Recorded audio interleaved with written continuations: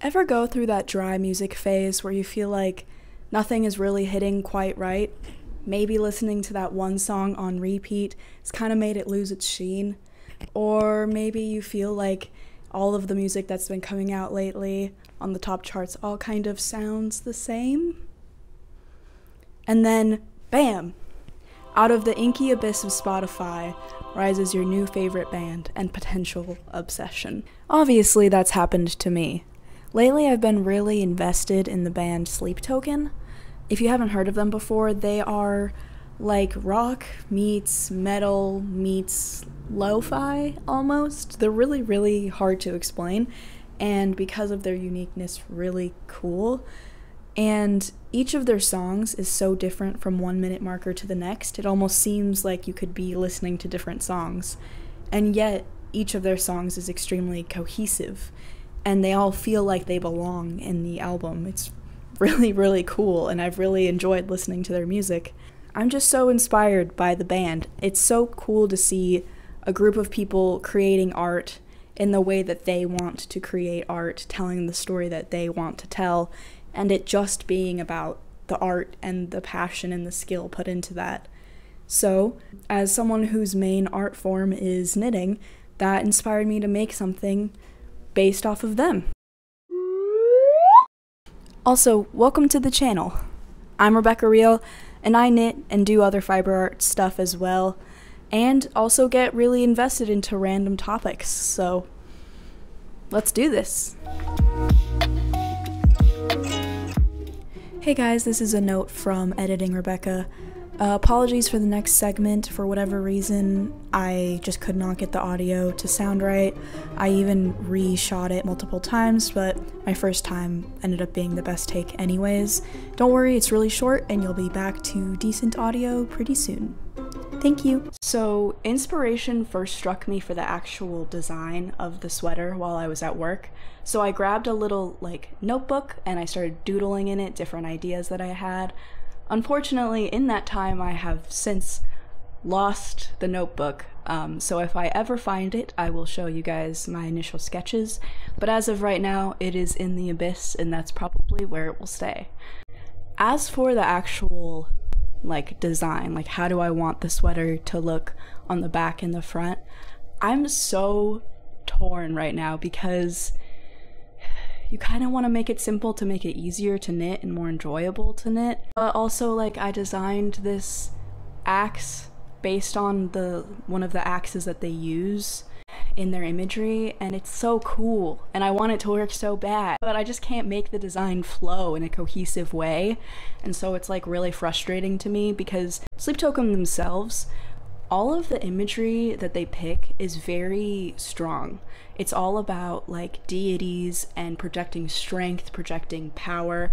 All of the entities that they have imagery of all have weapons, and there's clearly some reference and a nod to Nordic imagery and Nordic weapons and symbols. A lot of the fan base believes that their main logo that they use is actually Nordic symbols layered within each other, which is cool. That being said, I don't necessarily know if I can make this battle axe work because I was trying to make just the Sleep Token logo work on the sweater and it's been a battle. So for now, I think I'm just gonna leave both of these ideas pending and hopefully I'll decide by the time that I've made my yarn choices.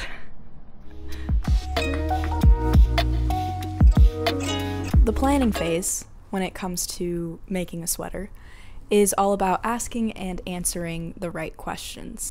And that involves how do we actually make the sweater? Am I going to do bottom up? Am I going to do top down? Am I going to knit it flat or in the round? And what about color work? Is it going to be intarsia or stranded knitting? So I always like to start with what seems the most obvious. In this situation, that would be color work, because even though I haven't decided completely on the design, I do know that the design is going to have a lot of quick changes between the two colors. There's going to be times where I knit 2 black stitches, for example, and then I want to knit a cream stitch, or vice versa. Whereas there are other times when you're working color work that you just knit a huge chunk of red, and then you knit a huge chunk of black, or whatever. You knit very big chunks of things, and those lend themselves to different techniques. And knitting in this fashion allows you to essentially pull the yarn across the entire work as you're knitting it. So instead of knitting one big chunk of color and then another big chunk of color, we're going to bring the yarn with us across the whole row. Now, on to the next question. Do we want to do top-down knitting or bottom-up knitting? To decide this, we want to know first, how do we want the sweater to look on us? I designed some of the sweater's actual imagery earlier. However, I never really talked about the shape of the sweater. Oversized, kind of a boxy fit, fluffy. I wish I could handle turtlenecks, but I cannot. It's just a sensory thing, I can't handle them. So I'm going to be doing a mock neck. So like a short mock neck that kind of is tight around the neck, and then bigger sleeves that will balloon a little bit, and then taper off around the wrist. So for that boxy fit of the torso, what we're going to need is quite literally a rectangle. So it would just look like this, and then the top section would have a little semicircle taken out of it for where we would later cast on more stitches and knit our little mock neck. But we'll worry about that, the mock neck, later. But now we know that we want a boxy shape for our sweater, and that kind of crosses out knitting top down. The most popular way to knit from the top down is raglan increases, which essentially creates this sort of shape, kind of like a house, the shape of a house, but with a semicircle at the top. So we're gonna go with bottom-up construction because of that. In the round or flat knitting, if you're not aware, in the round knitting is essentially knitting a tube, and since we're knitting from the bottom up, we would be starting with the ribbing of our sweater and then just working our way up in a tube until we reach the arms. I love knitting in the round. When I first discovered it, I was like, I'm never going back. It's so fast, especially if you're just knitting stockinette stitch all the way up, because you can just kind of go brain dead and knit and not have to think about anything. And it's actually really, really good with stranded knitting, because then all of your strands are on the same side. You don't have to actually think about transferring the stitches in your hand. Despite all that, though, I'm gonna have to go with knitting flat, because I've been having a lot of pain, specifically hand pain. It's actually really common for people who knit or crochet. There's a lot of repetitive movements associated with knitting and crocheting, and after a while your joints just kind of freak out. I have been trying to take a break, but I don't want to take a break. And I want to learn a method that will allow me to knit for the rest of my life. I want to be that sick old lady who can knit 1,000,000 miles per hour. And so I want to invest time into learning a method that preserves my hands and reduces strains on them as much as possible. So I've heard that Irish cottage knitting is actually very good for that exact thing. So to do Irish cottage style knitting, you have to knit flat. So that is the main disadvantage I see of it. But the videos that I found online of old Irish grandmas knitting, honestly, their speed is immaculate. Like check that out. That's insane. That's so fast. Obviously, I'm not going to be that fast when I first start, but give it time. Maybe I'll get there. Who knows? That being said, it's not just one yarn. I'm doing color work, so combining color work and a new knitting technique may prove to be disastrous. I might have to start over and fail, and then do it all over again. But that is the interesting thing about knitting, and especially when it comes to designing your own knit products. Failure is a part of the recipe. And unless I wanted to do the same thing every time, that's the only real way that I could avoid failure, is repeating my patterns over and over. And at some point, I'm sure I will repeat a couple of my patterns, but I don't find that much joy or enjoyment in that. I really like the challenge of creating something new, creating something that literally doesn't exist anywhere else. It's kind of fantastic. Okay, we're on our last step before we can actually start making our sweater, and that is getting supplies. So I'm trying to look for yarn that comes in either sizes 3 or 4 and also comes in colors cream and black. And then we also need needles that fit that gauge and are long, slender needles. So the reason that I'm looking for 3 and 4 sized yarn is because the smaller the yarn, the better the detail you can put into your sweater, which is great. We love more detail, especially in a pattern like this.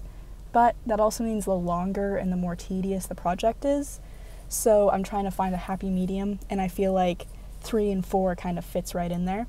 So I have made a list of a couple different yarns we can look at. I don't want 100% acrylic because that will be too hot. And then I also don't want 100% cotton because cotton doesn't actually have any elasticity to it, so that makes knitting with it, especially knitting sweaters, very unforgiving. So I'm looking for more of a poly blend. So if we can find that, we're perfect. And you might be asking, Rebecca, why are you in your car? And also, Rebecca, why are you in your car with the AC off in 110-degree heat? And the answer to the second question is that I am crazy. And I don't want to ruin the audio quality. And the answer to the first question is that we are at the craft store. So I'm just going to go in there and look for some yarns, and I will show you guys what I get.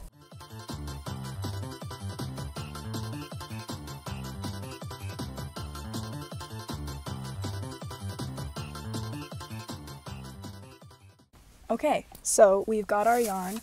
I was trying to find everything on my list, but I only found 2 of the 4. So we ended up going with Wool Ease yarn. It took me about an hour just walking around the store, partially because I got distracted.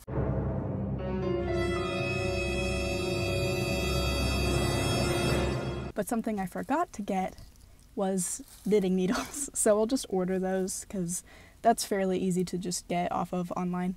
And I can't go back into the store because I was very awkward with the cashier.